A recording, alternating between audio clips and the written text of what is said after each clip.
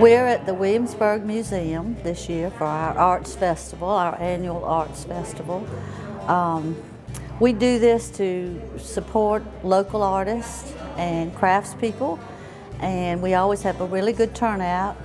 Tonight is the sneak preview night, and we have hors d'oeuvres and let Historical Society members and chamber members get an invitation to come to the preview night. We started, I wish I knew exactly how long ago it was, but we had one years ago for Ellen Bass and Michelle Duke, just the two of them with paintings and photography. And after that, we decided to add a few more artists, and every year we've added more artists. We had more this year than we've ever had. Actually, we have 18. We have oil paintings, we have acrylics, we have watercolors, we have pencil sketches, and we also have some crafts. We have the blacksmith, and he also makes soap and candles. But we have we just keep adding new things. We have some kaleidoscopes downstairs, and Tommy Boyd makes Windsor chairs that are beautiful. So we've got a variety of things for people to buy, prints and original art. I'm originally born in Charleston, South Carolina, and naturally started in the art world very early in high school. Had art teachers that loved to do scenes all around local Charleston area.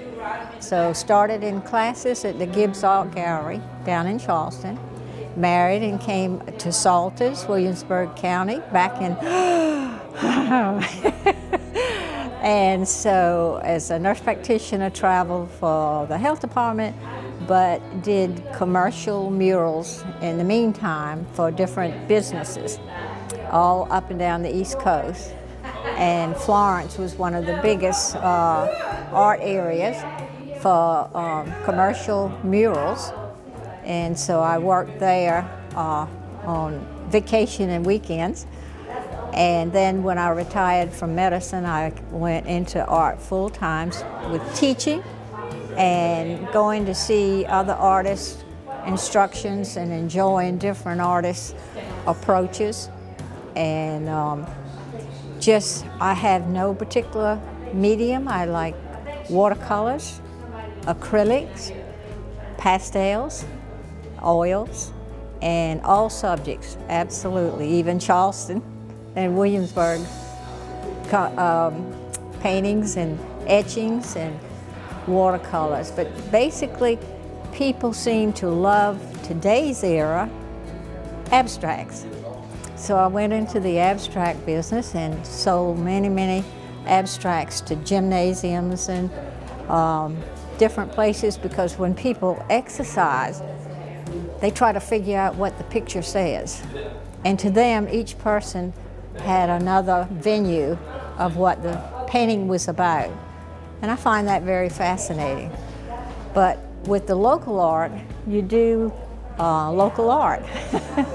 And it seems to address the public's need, and I rather do volume and volume of work in preference of doing, say, a year's study in one medium and one painting.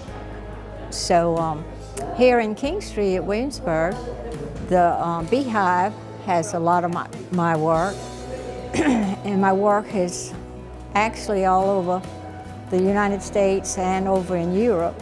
But the East Coast is my favorite place to do my marketing. I let my husband do my marketing. I paint, he sells. But the artists today, it's such a,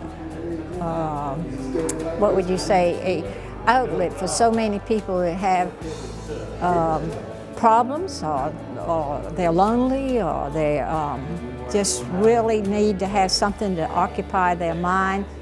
And it's a wonderful habit, art hobby, to get into. But you have to be in a habit, just like you practice the piano. You always practice. I'm 81. I still take instructions from other artists and paint every day. Don't let a day go by without painting. This little etching is ink watercolor sketching from one of my patients' homes. It was an elderly couple that were quite poor, but they were the happiest people I think I've ever met. They had water, they had electricity, they had each other. And I saw such beauty in their little home. And through the years, this is a print, but these have always sold very well because it expresses happiness no matter where you're at. I've got a few artworks that I made with some children, with the students at Williamsburg Academy here in Kingstree.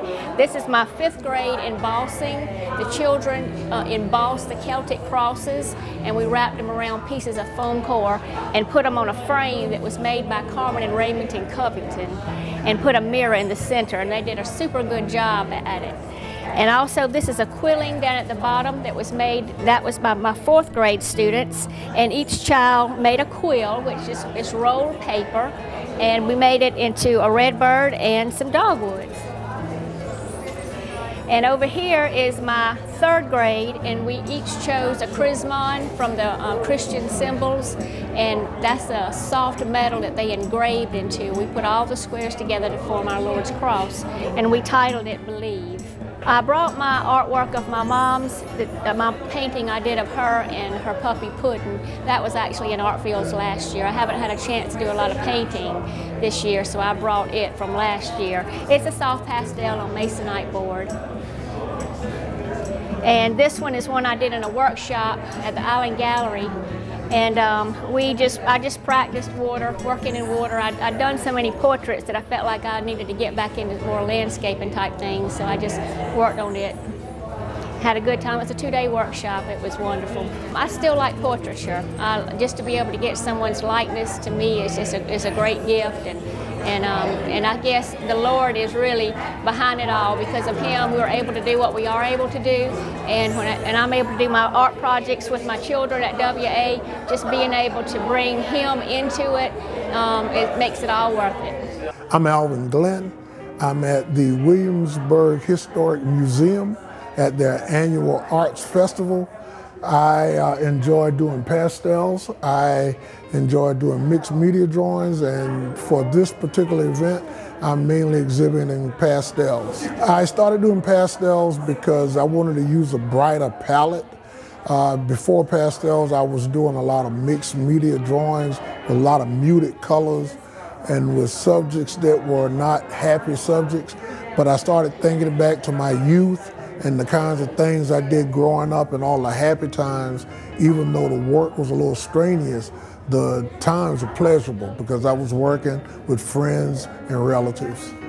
I've done things from my past, the work scenes, mothers and fathers, children at play. I've done social-political themes that deal with social equality. And I've recently done a few of those using pastels.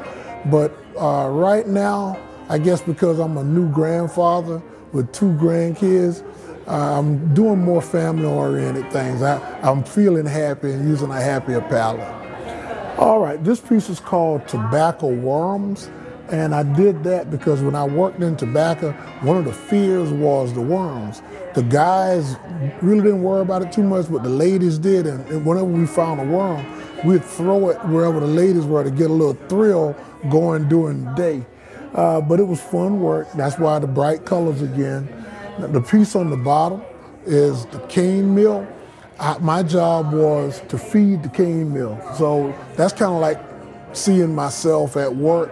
And that's what I did. I sat down, they had to tell me to get up a lot, but I would feed the cane into the mill, let the juices come out, carry the juices in to the cook shed where it would cook down and become cane syrup. Well, the positive thing about having an art festival like this is twofold. You get to see history, you get to see great artwork, you get to meet people that give you conversations that can turn into other artworks, because when people see things that they can personally identify with, it helps trigger my desire to create artworks that other people can enjoy because of what they can bring to the piece and not just what I decided to draw. I have been an art teacher all my life, but in the past 4 years I have taken up oil for myself, trying to develop my own interest in oil. I really like painting and using color. Nature inspires me. Just seeing the brilliant colors and seeing God's handiwork in nature is what I like to portray.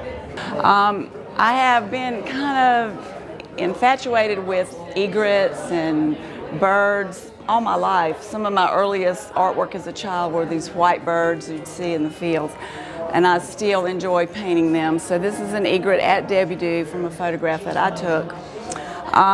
This one is Garden City, the docks, and what intrigues me is reflection and color. I've been wanting to paint it for a long time, and so I finally did a month or so ago, and that is from the Garden City docks. This one is a beautiful little waterfall and an aqueduct when I was in France last summer.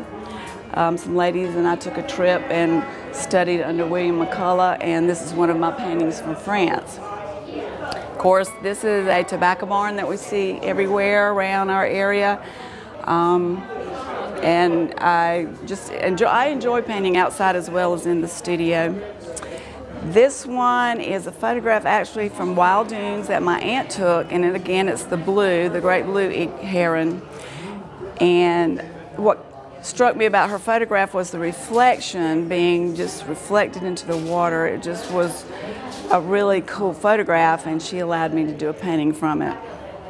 And then the other painting over here is another egret. Just the play of color and the egret coming in. I titled it Searching for Solitude. We're all searching for a little bit of peace. Well, it brings people out. It just allows us to meet new people and showcase some of the things that we see around us, I guess. My name is Jennifer Altman. I work on oil on canvas is my primary medium. I'm inspired mostly by southern landscapes and rural items. I enjoy anything from the local area, and the cotton basket inspired me because it's actually a local farmer at McIntosh. It's actually cotton out of his field. It's what I use for the still life. So I saw it in the field and talked to him and was able to go out in his field and pick the cotton and put it in the basket to set it up for the still life. So that was my main source of inspiration for this piece. This one's a study of a woodcock. I've been wanting to do a woodcock painting for a while, and my husband has been snipe hunting and woodcock hunting, so I always thought they were beautiful birds. And so he killed one, and we were able to hang it, and I could paint from the actual bird. So I can see the colors better that way when I can paint from real life.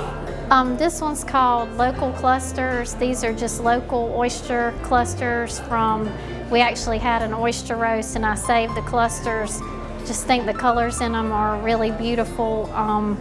They have different curves in them that are really kind of stunning to capture, so I just saved them and set up the still life from that. I just think people now are starting to realize how unique the rural South is.